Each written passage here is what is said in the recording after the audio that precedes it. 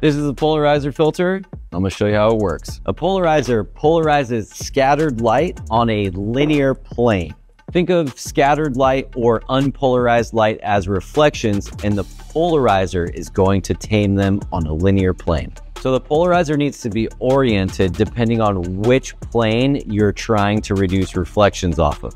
So right here, light source up here, I'm gonna need to have my polarizer oriented on this plane, trying to reduce reflections off this table. If I was trying to get them off the wall, I would need to actually orient the polarizer this way, because the polarizer is only gonna be able to polarize light in one angle. So you do need to choose which plane you're trying to reduce reflections off of. And this is why all of your sunglasses are oriented like this, because they're reducing reflections off of the road or off of the ground plane, whereas a camera filter needs to rotate. So perhaps you need to reduce reflections off of a building or other structure that's on a vertical plane.